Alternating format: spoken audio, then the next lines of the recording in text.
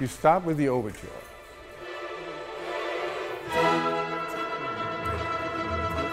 Bam, bam, ba. Don't play too much, or don't, I'm not supposed to say don't. My agent told me I must never say don't to you. Okay. Avoid. I learned my English, did I not? Yes. Okay. No, it is better to articulate. My task is to bring out the best capacities of all the musicians so that they trust themselves and they become more courageous. Of course, it takes a lot, you know, to be a good instrumentalist. You have to practice every day, beginning in early childhood. You have to be 5 years old to learn the violin, and then you do it all your life.